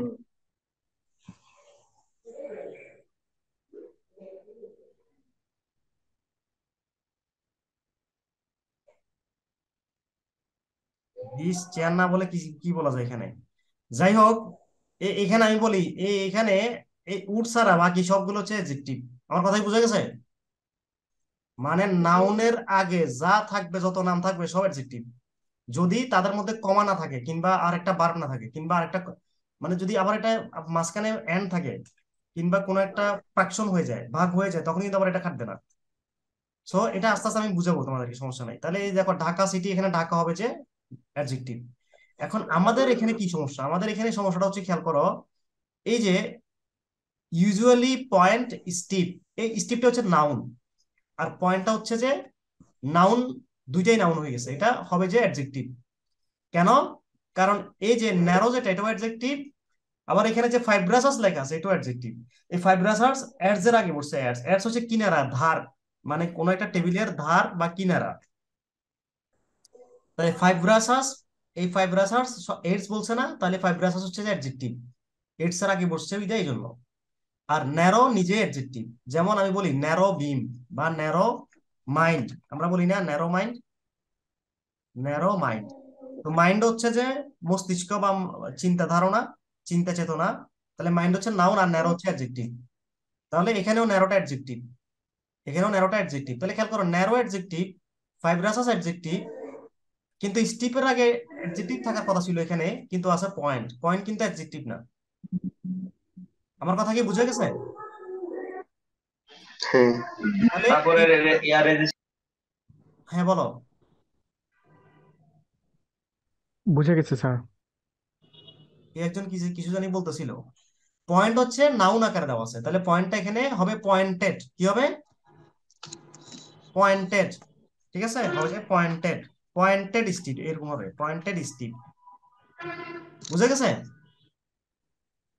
আশা করি বুঝে জি গেছে। তাহলে ভাইয়া। এটা, জি স্যার, জি। এটা হচ্ছে অ্যাডজেক্টিভের, এটা হচ্ছে অ্যাডজেক্টিভের প্যারালেলিজম। এরকম নাউনের প্যারালেলিজম দিতে পারে, ভার্বের প্যারালেলিজম দিতে পারে, অ্যাডভার্বেরও দিতে পারে। তাহলে এই লাইনটা থেকে আমরা একটা জিনিস বুঝতে পারছি, যে আমাদেরকে পার্টস অফ স্পিচ সম্পর্কে ভালো আইডিয়া থাকতে হবে। বলতো কি সম্পর্কে? Part parts of of speech. Speech. Parts of speech. এটা তোমাকে অনেক স্যারে পড়াবে না, যাদের কাছে তোমরা পড়ো কোচিং টোচিং এ, এটা পড়াবে না টোটালি, হালকা পড়া চলে যায়। কিন্তু তুমি জানো না যে তুমি যদি একটা সেন্টেন্সের স্ট্রাকচার বুঝতে চাও, বা সেন্টেন্সের কোন জায়গায় কি হবে, কোন মুহূর্তে কোন ফিল ইন দ্য গ্যাপসে আমি কোন শব্দটা বসাবো, এটা যদি তুমি বুঝতে চাও, তোমাকে সবার আগে পার্টস অফ স্পিচ সম্পর্কে ক্লিয়ার কাট আইডিয়া থাকতে হবে, একদম পুরোপুরি ক্লিয়ার, যে কোনটা নাউন, কোনটা অ্যাডজেক্টিভ, কোনটা জেরান্ড নামে তোমরা শব্দ শুনছো, জেরান্ড, ইনফিনিটিভ, তারপরে তোমরা পার্টিসিপল শুনছো, এইগুলো সম্পর্কে ক্লিয়ার আইডিয়া রাখা লাগবে। তারপর হচ্ছে ক্লোজ কি, ফ্রেজ কি, কন্ডিশনাল, এগুলোর উপর আইডিয়া রাখা লাগবে। এগুলো আমি আস্তে আস্তে আস্তে করে তোমাদেরকে বলবো। তো আজকে তো ইন্ট্রোডিউসিং ক্লাস, তার মধ্যে আমি অতটুকু পড়াইছি, এটা মানে মোটামুটি অনেক। তো তারপর হচ্ছে কি, খেয়াল করো, sharing corporate stocks with employees can be effective way to promote harmonious efficiency and ইকুইটেবিলিটি in the workplace. এটার মধ্যে কোন জায়গাটাতে ভুল আছে আমাদেরকে এই জিনিসটা ফাইন্ড আউট করতে হবে। খেয়াল করো এখানে, sharing corporate stocks with employees can be effective. এটা এটা এতটুকু পর্যন্ত আমরা বুঝতে পারছি, এটাতে কোনো ঝামেলা নাই। ক্যান বি ইফেক্টিভ ওয়ে, এটাও ঠিক আছে, হ্যাঁ এতটুকু ঠিক আছে, এতটুকু খেয়াল খেয়াল করো, এতটুকু ঠিক আছে। শেয়ারিং, শেয়ারিং মানে হচ্ছে শেয়ার করা, এটা এটা এখানে মূলত এটা নাউন, এটা নাউন। শেয়ারিং এখানে নাউন না, এটা আসলে জেরান, জেরান হচ্ছে এটা। জেরানকে আমি একটু পরে তোমাদেরকে আস্তে আস্তে বলবো। তো যাই হোক, এটা জেরান যেহেতু এটা একটা নাউন আসলে, তাহলে sharing corporate stocks with employees can be effective way, মানে কর্মচারী যারা আছে তাদের সাথে কর্পোরেট স্টক গুলোকে শেয়ার করা। কর্পোরেট স্টক মানে হচ্ছে যে ওই যে আমরা শেয়ার বাজারে কিছু স্টক সেল হয়, তোমরা যারা কমার্স করছো তারা জানো। তো এই যে যারা, আমার মনে করো আমার একটা কোম্পানি আছে, তো আমি মনে করো আমার কোম্পানির শেয়ার বিক্রি করব, তখন এই শেয়ার গুলো এমপ্লয়িজদের সাথে শেয়ার করা বা এমপ্লয়িজের কাছে বিক্রি করাটাই উচিত বেশি। এর কারণ হচ্ছে তারা আমার কোম্পানিতে চাকরি করে, তারাই আমার কোম্পানি ভালো মন্দ সব জানে এই জন্য। এবং এটাতে কি হয়, এটাতে ওই কোম্পানির যারা আমার এমপ্লয়ি তারাও মোটিভেটেড হবে আমার সাথে থাকতে বা আমার সাথে কাজ করতে। তো এই জন্য বলতেছে sharing corporate stocks with employees can be effective way to, দেখো তারপর টু প্রমোট হারমোনিয়াস ইফিসিয়েন্সি, কি হবে, ইকুইটাবিলিটি দেওয়া আছে। তাহলে দেখো টু এর পর যদি এখানে যদি প্রমোট থাকে, তাহলে এখানে কেমন হারমোনিয়াস হয়, এখানে হবে হারমোনি, ভার্ব হবে এটা, অথবা কি জানি নাউন দেওয়া যেতে পারে। To promote harmony efficiency and ইকুইটেবিলিটি, ঠিক আছে। এখন আমি এখানে বলি, এখানে আসলে ডিতে কি হবে, নাউন হবে না ভার্ব হবে না অ্যাডজেক্টিভ হবে? ডিতে ভুল আছে, এটা মনে রাখো, ডি ভুল আছে। কি ভুল আছে আমি একটু, এটা একটু পরে তুমি ক্লুটা পেয়ে যাবে কি ভুল আছে। খেয়াল করো, এ টু যে প্রমোট লেখা আছে এটা দিয়ে একটা ভার্ব, এটা এটা পুরো বাক্যেরই ভার্ব, মানে এখানে আর কোনো মেইন ভার্ব আমি দেখতে পাচ্ছি না। ক্যান বিটাও একটা ভার্ব, কিন্তু প্রমোট হচ্ছে যে মেইন ভার্ব। কিন্তু এই যে হারমোনিয়াস এটা ভার্ব হবে না। ইফিসিয়েন্সি যেহেতু, এই খেয়াল করো, এই যে এটা এটা দিয়ে বুঝতে হবে হারমোনিয়াস কি হবে। এই ইফিসিয়েন্সি দেখে, ইফিসিয়েন্সি বাক্যের অপশনের মধ্যে না, অপশনের বাইরে, এটা বাক্যের অংশ। যেহেতু এটা অপশনের বাইরে, এটা দিয়ে বুঝে নিতে হবে ইফিসিয়েন্সির আশেপাশে যারা আছে তারা সবাই ইফিসিয়েন্সির মতো হবে।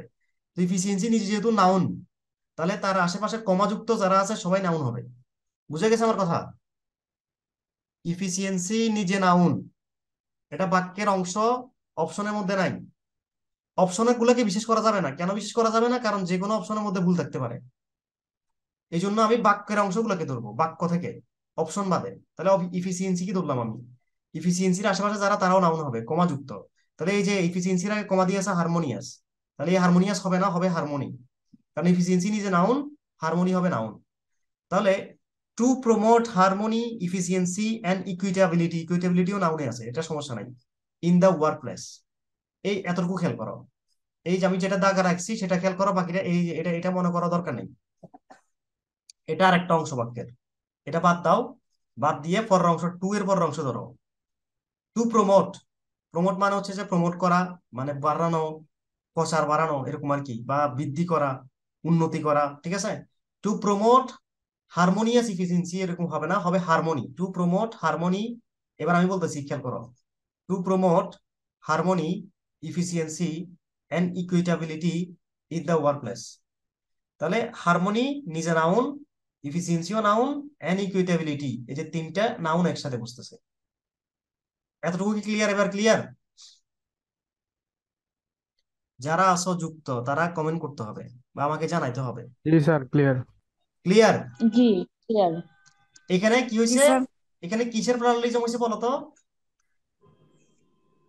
5 নম্বর প্রশ্নে নাউন। নাউনের কিসের প্যারালালিজম হয়েছে? নাউন। নাউনের নাউনের। তার আগেরটাতে কিসের প্যারালালিজম হয়েছে? আর অ্যাডজেক্টিভ, অ্যাডজেক্টিভের। তার তার আগের গুলোতে অ্যাডজেক্টিভ। কিসের প্যারালালিজম হয়েছিল? নাউন, ভার্বের। এগুলোতে কিসের প্যারালালিজম ভার্ব, হয়েছিল? ভার্ব, ভার্ব, ভার্বের। ভার্ব। কিন্তু তোমাদেরকে যারা কোচিং এ ক্লাস টাস করায় তারা শুধু ভার্বের প্যারালালিজম শিখাবে, বলবে ওখানে খালি প্যারালালিজম হয়। এই যে এগুলোতেও যে প্যারালালিজম হয় এটা তোমাকে অনেকে বলবে না। আমার কথা কি বুঝে গেছে? তো জি জি। স্যার। এই জন্য তোমাকে স্পেশালিস্ট হতে হলে, জিনিসগুলো বুঝতে হলে, সিচুয়েশন বুঝতে হলে তোমাকে চোখ কান খোলা রেখে পড়তে হবে প্রথমত। দ্বিতীয়ত, ওই যে আমি যেটা বললাম, পার্টস অফ স্পিচের উপরে পূর্ণাঙ্গ আইডি থাকতে হবে। Parts of speech, close, sir phrase, তারপর হচ্ছে তোমার এই কি বলি আমরা এটাকে, জেরান্ড, ইনফিনিটিভ, তারপর হচ্ছে যে এর পাশাপাশি সাবজেক্ট ভার্ব এগ্রিমেন্ট নামে একটা টপিক আছে, এটার উপরে পূর্ণাঙ্গ আইডি স্যার, থাকবে। হ্যাঁ বলো। এই পিডিএফটা কি পরে দেওয়া হবে আমাদের? হ্যাঁ হ্যাঁ হ্যাঁ, দিব দিব। এটার আমি চিন্তা ওকে। করতেছি ফটোকপি করে তোমাদেরকে পাঠাবো, অথবা আমাদের যে বইটা আসবে সেখান থেকে ছবি তুলে তোমাদেরকে আমি দিয়ে দিব। পিডিএফটা দিলে একটু ঝামেলা আছে, এটা বইতে অ্যাড করবো তো, এই জন্য, বুঝতে পারছো? তবে আমি স্যার একটা তোমরা এখন ভিডিওতে দেখতে পাচ্ছ না, এই ভিডিওটা তো সেভ থাকতেছে, এটা তো তোমাদেরকে জি দিই। স্যার, জি। হ্যাঁ হ্যাঁ বলো। স্যার আমি শুনছিলাম যে পরীক্ষা যখন দিবে না, তো 5টা সাবজেক্ট থেকে নাকি প্রশ্ন থাকবে। ওই যেমন হচ্ছে যে যারা মানবিক থেকে দিবে তাদের হয়েছে ম্যাথও থাকবে, এরপরে হয়েছে ওই যে প্রশ্ন ব্যাংকের থেকেও থাকবে, মানে এমসিকিউ থাকবে, এরপরে আবার এই যে কি না কয় আইকিউ নাকি কি, এগুলা আচ্ছা থেকে আমি প্রশ্ন বলি, থাকবে। ডি ইউনিটে কি কি সাবজেক্ট আছে আমি বলে দিই। বাংলা, ইংলিশ, হুম। এগুলো মাস্ট আনসার করতে হবে। আইকিউ, এই তিনটা সাবজেক্ট মাস্ট আনসার করতে হবে, বুঝে গেছে? জি। বাংলা 30, বাংলা কত বলো? 30। এখানে বাংলা প্রথম দ্বিতীয় দুইটাই থাকবে। ইংরেজি 30 কত? 60। 30, হ্যাঁ। ইংরেজি 30, এই 30-এর মধ্যে একটা প্যাসেজও থাকবে, কি থাকবে বলো তো? ও সরি, ডি ইউনিট না, প্যাসেজ থাকতে পারে নাও থাকতে পারে। প্যাসেজ, দাঁড়াও আমি ভুল বলতেছি কিনা জানি না, নাম্বারটা মনে হয় ভুল বলতেছি, একটু পরে আবার কারেক্ট করবো। তাহলে আইকিউ তে থাকবে 20, আইকিউ তে কত বলো তো? 20। 20, তাহলে কত হলো মোট? 80। 80। হ্যাঁ, আর 20 নাম্বার হচ্ছে যে জিকে, অথবা ইকোনমিক্স, অথবা হায়ার ম্যাথ। ঠিক আছে, তাহলে নাম্বারিং ঠিক আছে। স্যার তার মানে ওই এখানে নিচে যে 3 সাবজেক্ট আছে, ওইটা যে কোনো এক সাবজেক্ট দাগাইলে হ্যাঁ, হবে না? দাগাইলে হবে, এই তিনটা মাস দাগাইতে হবে, না দাগাইলে রেজাল্ট আসবে না, বুঝে গেছে? আচ্ছা স্যার, আবার আমি বলি, যদি এই নিচে যে তিনটা আছে না, হ্যাঁ, তিনটা থেকে আমি আনসার করি তাহলে কি হবে, নাকি করলে একটা থেকে করতে আচ্ছা আমি হবে? বলে দিচ্ছি। যদি তুমি, তুমি কোন গ্রুপে পড়ো? তোমার স্যার আমি তো ইন্টারমিডিয়েট, এমনি। ইন্টারমিডিয়েটের গ্রুপ কি? সায়েন্স। জি স্যার, সায়েন্স। তো এবার যদি তুমি হায়ার ম্যাথ দাগাও, যদি ম্যাথ পারো আর কি, পারলে দাগাবা, না পারলে তো দাগাবা না। হায়ার ম্যাথ দাগালে জি। তুমি ডি ইউনিটের সব সাবজেক্টে ভর্তি হতে পারবা। কি বলছি বলো তো? ডি হায়ার ম্যাথ ইউনিটের দাগাইলে সব সাবজেক্টে করতে হবে। যদি না দাগাও, তাহলে ডি ইউনিটের আন্ডারে বিবিএ সাবজেক্ট আছে, এখানে আছে অ্যাকাউন্টিং, ম্যানেজমেন্ট, মার্কেটিং, এই সাবজেক্ট যেগুলো আছে বিবিএ এর, এগুলো তুমি ভর্তি হতে পারবা না হায়ার ম্যাথ না দাগালে। তারপর স্যার তুমি খুব এগুলো তো। খুব সম্ভবত ইকোনমিক্সে ভর্তি হতে পারবা না, খুব সম্ভবত, এটা আমি শিওর না। এইগুলো তুমি ভর্তি হতে পারবা না, বাকিগুলোতে ভর্তি হতে পারবা। বাকিগুলো কি কি? যদি হায়ার ম্যাথ না দাগাও আর কি, তাহলে তুমি মনে করো জিকে দাগালে আর কি, ইকোনমিক্স তো তুমি দাগাইতে পারবাই না। তুমি জিকে অথবা হায়ার ম্যাথ দাগাইতে হবে তো। তো এখন মনে করো তুমি জিকে দাগাইলা, জিকে দাগালে তুমি লতে ভর্তি হতে পারবা, সোসিওলজিতে ভর্তি হতে পারবা, আইআর এ ভর্তি হতে পারবা, সোসিও, তারপরে আইআর এ ভর্তি হতে পারবা। তারপরে হচ্ছে যে পাবলিক এড নামে একটা সাবজেক্ট আছে, এটাতে ভর্তি হতে পারবা। ডেভেলপমেন্ট স্টাডিজ একটা সাবজেক্ট আছে, ভর্তি হতে পারবা। নৃতত্ত্ব একটা সাবজেক্ট আছে, ভর্তি হতে পারবা। জার্নালিজম আছে, ভর্তি হতে পারবা। বুঝে গেছে? হ্যাঁ এগুলাতে স্যার। জিকে, জিকে দেখালে ভর্তি হতে পারবা, জিকে। হ্যাঁ বলো। স্যার আমি এটাও শুনছিলাম যে আমার যখন পরীক্ষা দিলে রেজাল্ট দিলে, তো ওখান থেকে মানে বিশ্ববিদ্যালয় থেকে নাকি তারাই সাবজেক্ট চয়েস করে দেওয়া লাগবে, আমরা নাকি মানে যেটা ইচ্ছে করতে ভর্তি হতে পারবো না, মানে নির্দিষ্ট একটা যখন বলে আমি দিবে। বলি, তুমি যখন চান্স পাবা, জি। তোমার নাম তখন ওয়েবসাইটে দিবে, চট্টগ্রাম বিশ্ববিদ্যালয়ের ওয়েবসাইটে তোমার নাম থাকবে। তারপরে জি। তোমাকে সাবজেক্ট চয়েসের জন্য বলবে যে আপনি সাবজেক্ট চয়েস দেন। তো তুমি যেটা দেখাইছো ওই অনুসারে সাবজেক্ট চয়েস দিতে পারবা, ওই অনুসারে সাবজেক্ট দেখাবে। তুমি যদি হায়ার ম্যাথ দাগাও পরীক্ষায়, তুমি দেখাবা কি সেটা বলো। স্যার আমি তো জিকে দাঁড়াবো। গুড। কারণ জু, এই যে এবার ক্লিয়ার হয়ে গেছে, আর আর দরকার নাই, তাহলে তোমার খালি জিকে। তুমি আগুলো টেনশন করার দরকার নাই, তুমি জিকে দাগাবা এটাই, আর কোনো টেনশন করবা না। যে হায়ার ম্যাথ স্যার দাগাবা কিন্তু সে হায়ার ম্যাথে টেনশন করবা, জিকে টেনশন করবা না। যে যেটা দাগাবা স্যার ওইটাই। ওকে, দাঁড়াও আমি বলতেছি। স্যার এখন এটা তুমি আছে যেহেতু না। তাহলে বিবিএ তুমি পাচ্ছ না, এটা বাদ। এবার জি। তোমার যেটা যেটা যেটা যেটা তুমি পাবা ওটা তোমাকে দেখাবে ওয়েবসাইটে, বুঝে গেছে? ওখান জি। থেকে তুমি 1 নম্বরে দিবা ল, সাবজেক্ট চয়েসের সময় 1 নম্বরে দিবা ল, 2 নম্বরে মনে করো এই ইকোনমিক্স যদি দেখায় 2 নম্বরে দেখা দিবা, আর না দেখালে দিবা না, আর কি না দেখালে তো দিতে পারবা না। 3 নম্বরে দিবা হচ্ছে আইআর, আইআর মানে ইন্টারন্যাশনাল রিলেশন, আন্তর্জাতিক সম্পর্ক। 4 নম্বরে দিবা জি। হচ্ছে যে মনে করো যে সোসিওলজি বা পাবলিক অ্যাড দিতে পারো, পাবলিক অ্যাড। 5 নম্বরে সোসিওলজি দিতে পারো, এভাবে দিবা, ঠিক আছে। 6 নম্বরে আরো যারা যারা সাবজেক্ট আছে ওগুলো দিবে আর কি। আর কি তোমার আর কিছু জানার আছে? হ্যাঁ স্যার, আরেকটা, ওই যে আপনাদের হালদা আইকিউ বইটা আছে না, হ্যাঁ, এটার এই মানে বইটা আমরা প্রথম থেকে পড়াবো, এই যে আইকিউ ক্লাস হবে না তখন পড়াবো, দেখতে পাচ্ছ এই বইটা? আমি এই বইটা হ্যাঁ। প্রথম থেকে শেষ পর্যন্ত পড়ে ফেলছি, মানে ম্যাথ যা আছে সব পড়ে ফেলছি। হুম। এটা আমার শেষ। হুম। এখন আমি চিন্তা করছি এটা কি সব মানে এইটা বইটা, সবই এটা শুধু ডি ইউনিটে কাজে আসে, শুধু কোন ইউনিটে আসবে? ডি ইউনিটে। ইউনিট। কিন্তু বি ইউনিটে যখন তুমি পরীক্ষা দিবে সেখানে ভোকাবুলারি আসবে না। এই যে একটু আগে যে পড়াইলাম ওয়ান ওয়ার্ড সাবস্টিটিউশন, ভোকাবুলারি টাইপসের, এটা পড়াইলাম না এগুলা? জি। এরকম অনেকগুলো এখানে ভোকাবুলারি আকারে, অ্যানালজি আকারে এখানে এই বইটা দেওয়া আছে, ওগুলা তোমার অন্য ইউনিটে কাজে লাগবে। বুঝা গেছে? আচ্ছা, এমনি আইকিউ এই বইটা মূলত তো ডি ইউনিটের জন্য আছে নাকি হ্যাঁ, ডি আপনাদের? ইউনিটের জন্য। এই যে দেখো এটাতেও ওগুলো আছে, এই যে আচ্ছা, যারা এই ওয়ান ওয়ার্ড সাবস্টিটিউশন গুলো কালেক্ট করতে চাও তারা এই বইটা কালেক্ট করলেই হবে, এটাতে আছে। এই যে এই স্যার বই যাদের কাছে আছে তারা এখান থেকে পড়ে ফেলবা। এই যে স্যার এই হ্যাঁ। মিটিং তো 3 মিনিটের মধ্যে শেষ হয়ে যাবে শো করতেছে, এরপর কি আবার খোলা হবে নাকি এটা শেষ? কোনটা? এই মিটিং আর 3 মিনিটের মধ্যে এন্ড হয়ে যাবে শো না না, এরপরে করতেছে। শেষ, শেষ আজকের জন্য শেষ, আজকে তো অনেকক্ষণ হয়ে গেছে অলরেডি। হ্যাঁ, নামাজের সময় হয়েছে। ঠিক আছে, তাহলে আজকের ক্লাসটা এখানে থাকলো। হ্যাঁ, আমি এই যেটা তোমাদের, যদি কেউ ক্লাস আবার করতে চাও আমাকে জানাবা, আমি ভিডিও লিঙ্কটা দিয়ে দিব, মানে যে এটা রেকর্ড করা আছে। তো ঠিক আছে, ভালো থাকো, পরে কথা হবে আবার। আমি পরে আচ্ছা, কোথায় কখন ক্লাস হবে জানাই দিব নি, আজ কালকে ক্লাস হবে না, পরশুদিন হবে। ঠিক আছে, পরশুদিন 4টা ধরে রাখো, পরশুদিন বিকাল 4টা। ওকে। ঠিক আছে স্যার।